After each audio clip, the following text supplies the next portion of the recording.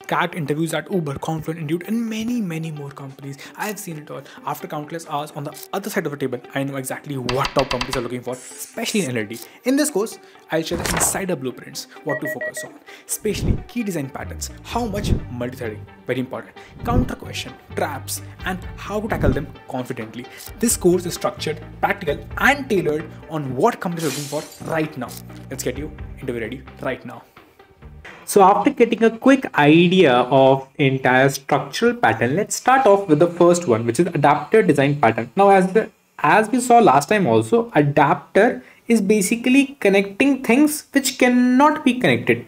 For example, we took the example of USB in the last lecture, MacBook, USB-C, USB-B port. Let's take a more, design specific example. For example, you have a smart home system. Now, obviously, you want to build a centralized app. Now, the catch here is that air conditioner can be connected via Bluetooth. Your smart lights can be connected via Wi-Fi. Coffee machines via Zigbee. Again, for the folks who don't know, basically it's a kind of low-powered wireless communication protocol. Your secure devices, maybe let's say some custom APIs. So you see that connectivity, and again, I'm not saying that it is very important. Okay, air conditioner will be from Bluetooth only. No, in future it can change, and maybe I'm just I'll remove it, and maybe I can have something else, maybe some Wi-Fi, or maybe some other custom APIs. So the thing is that the connectivity might change in future, and obviously, if let's say right now, okay, let's go back to 1980s. We used to connect via wire, and let's say we used to have a remote, but then as we evolved, now we need to connect via some Wi-Fi. So I'll attach another Wi-Fi adapter on the end of my this thing, of my this AC wire, and then I can communicate via Wi-Fi. This is exactly how you build the Wi-Fi in general, in real life as well. You bring the internet up to your Wi-Fi router, and then you connect with that Wi-Fi router, because this is your router. It's nothing but an adapter with the pole outside. Cool. So now you know that obviously every device comes up with different manufacturers, and you cannot control that. I cannot control what I can, I want inside my Apple MacBook. I cannot control that, right? That is given by MacBook itself. If I want to attach a USB-B port, which means, if I want to attach a mouse, and that mouse has a USB-B port, I want to make sure that I can insert that into my MacBook. So I will buy an adapter, and then I will insert USB-B into that adapter, and then USB adapters end into my MacBook. So that's the reason. Like, I cannot control what will come inside my MacBook. And again, this is a very important fact that I cannot control. And thus, whenever the thing is built up, so whenever my MacBook is built up, after that, to attach other things, I'm using my adapter. Again, I'm repeating, it is very important. I will reference that later on when I will discuss something. I'll not spoil, but yeah, I'll discuss something. So, okay. Now, obviously, I know that every device can communicate very differently. So that's the biggest problem, that I need to have a unique communication protocol. And again, if I hard code this thing, I'm screwed up, because hard coding things will make it messy, difficult to maintain, and difficult to scale as well. So your task here is to make something clean, scalable, and maintainable. And again, making sure, please get rid of that mess. So let's see how mess you would have created if you would have gone a traditional way, a simple naive way, a simple DSA based way. Okay, if I got AC, I'll simply connect that AC via Bluetooth. Although I have not written the AC specific classes here, but you will see that rather than print statement, you will have an AC specific class where you will have a method which will connect to Bluetooth inside the AC. So yeah, just make sure that, again, we will discuss those classes in future as well, as we go ahead in the future as well. But yeah, just an idea I'm giving you right here, how a messy code would look like. Same way, if it's a smart light, then I'll do a connection with the smart light via Wi-Fi. If it's a coffee machine, then via Zigbee. So you see that firstly, you are kind of exposing the underlying implementation here, which is one issue. Although this issue can be resolved by keeping another class for AC and then keeping all the methods of that AC inside that class. Okay, it's still okay. So this can be changed, but here I don't need adapter as such. Okay. And you might say, I have too many appliances here. So if else condition, that's also very bad. Okay, maybe I can handle this also if I keep things separately. But the biggest issue here is that what if the things change in future? What if that, in Rajasthan, I want that AC should be operable via Bluetooth, but maybe in, Delhi, I want it to be operational via phone, so on and so forth. So if the AC, if it's gonna turn on, shall I put up as Bluetooth or shall I put up as a phone? That's the issue. Okay, that's the thing that I will have to firstly, even if I keep a class for it, I will change in that class. And in that class, if I change it, I'm screwed up. So, okay, we got the issues. There were a lot of issues were there in this code, a lot of issues, but few can be solved by making specific classes. But even if we make the specific classes, we see that if we want that, okay, I can use the same MacBook. If someone don't want to use some port, okay. If someone wants to use HDMI port, if they want to connect to monitor, then they will use a HDMI adapter. But I want to only use a USB mouse, so I'll attach a USB adapter, USB B adapter. So that's the beauty, that based on the needs I can extend it. Okay, now let's proceed forward. So as I wrote a very bad code, my interviewer asked me that, can you please add a smart speaker and a security camera? I'll say, okay, I'll add it. And again, I can also ask, like my interviewer can also ask me that, okay, your smart light which you made in the last step, can you switch that from Wi-Fi to maybe a cloud-based API? Obviously, that's the biggest issue which we saw, that the code is literally very delicate. Like anything you change, even if you add any specific smart device, or even if you change the method of how it is generated or how it is controlled, entire code needs to be touched. And that's the issue. And also, if I plan, okay, I'll make a separate class for AC, and then I will make a separate for separate feature for it. But then same issue again comes here, that as I told that, okay, I have a MacBook, but then I want that, okay, it should be connected with the laptop, monitor, and then maybe USB B keyboard, or maybe USB B mouse, or maybe something else, like let's say Ethernet. So obviously, like the things, if you keep all these connections inside your MacBook,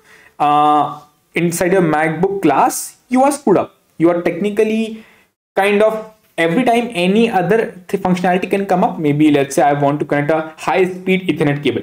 So I will, no matter what, I will touch my MacBook class, which is very bad, right? Anything adds, you're modifying your existing class, which is bad. Okay, so obviously it makes us feel that I will have more bugs, and the code is very, very fragile. Okay, let's see that how you could have done when you could have made a class.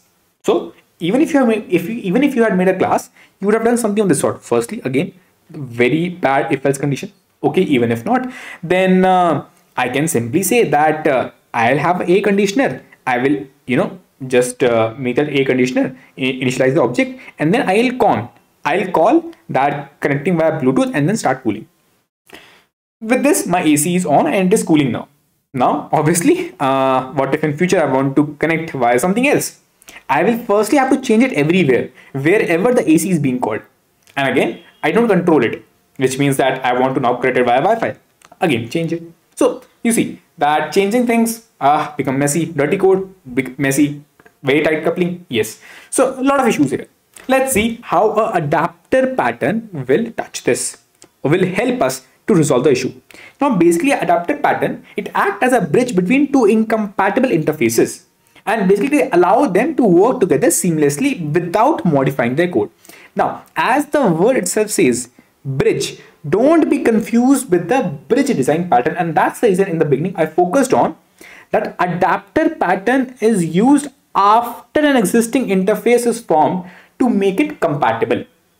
Bridge pattern is used beforehand to design flexible extensible systems, right? MacBook, I cannot use a bridge pattern here, because MacBook is not something which I'm making. Imagine MacBook is already made.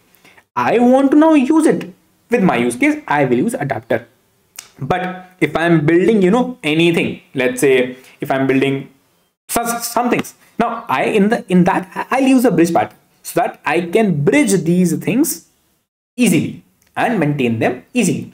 Cool. So obviously what the bridge will say, okay, earlier you were doing AC, initializing as a new AC object. Now I will use an adapter. So if you remember, like the way how you do, if you had a MacBook and then you're connecting something, now you'll connect it via adapter. So I'll just connect it rather than connecting directly, I'll connect it via adapter. Cool. And now let's see how the code will look like. Obviously, I will have a smart device interface. Now again, interface just making things more clean and manageable. Now comes the class. Now AC class. Although you might say, Aryan, AC is also a smart device. Yes, you can treat it as a smart device. Although you can treat it as a dumb device as well. It's totally up to you. If you want, you can implement that. You can have an implementation of smart device in the AC as well, just so that you want to have a default behavior of on and on. It's completely fine you want to keep it or not, but here I want to primarily focus on my air conditioner adapter. That's the reason I just didn't write it here, but again I'm saying it's completely fine to write it here as well. Implement the smart device interface and then just implement those two methods.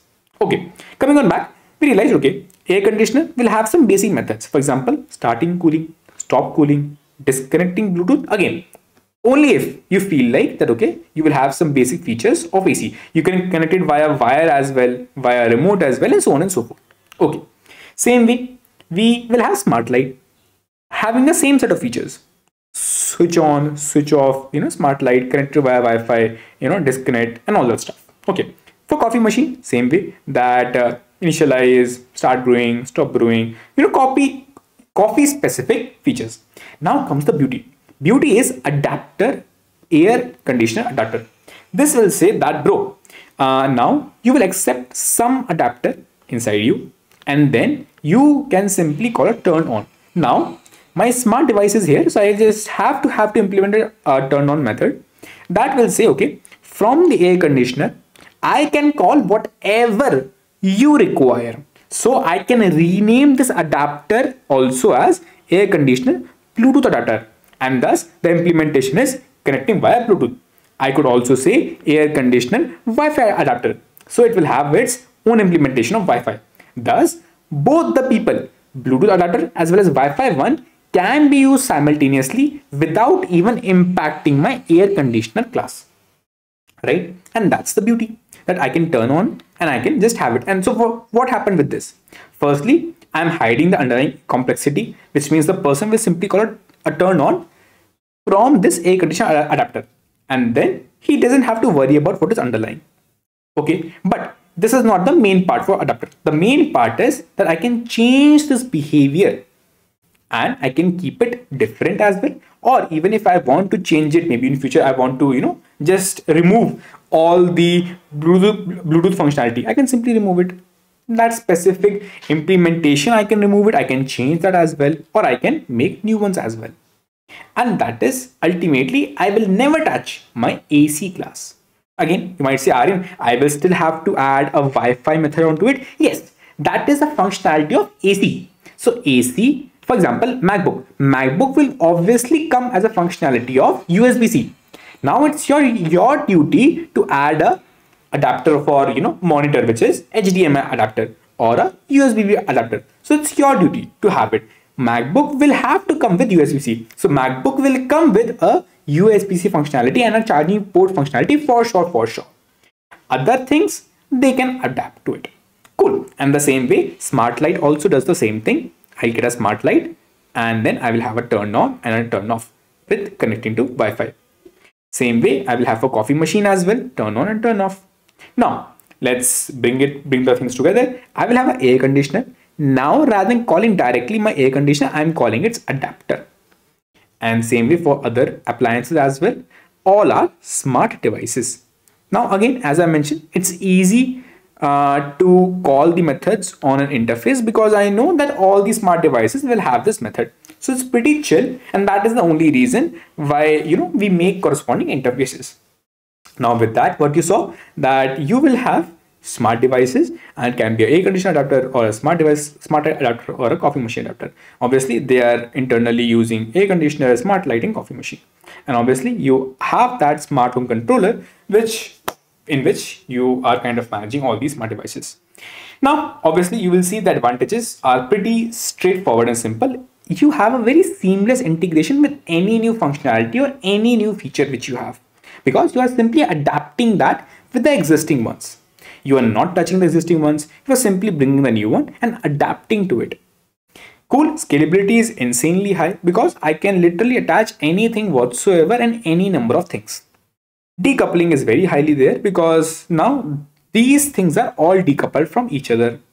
Flexibility is insanely high because I can, I'm very flexible to attach anything whatsoever.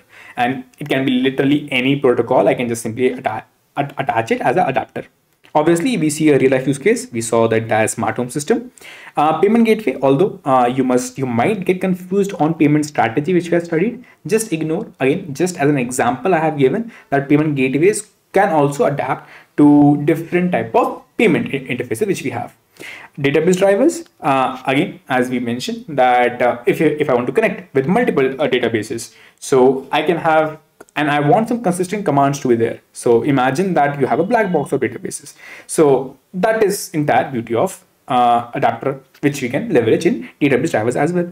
Media players, it's a very common example that adapters will allow a single player to support multiple file formats, because obviously we know that any player will accept some file format, but if it's only accepting just MP4, so even if I have MKV, I can just convert that to MP4 via some adapter, and that's the beauty. I can use my adapter design pattern here, with some corresponding common interfaces. So lastly, we know that adapter is something very beautiful and unique and awesome, and with that, it gives us a more cleaner, more maintainable, and highly scalable and extensible code.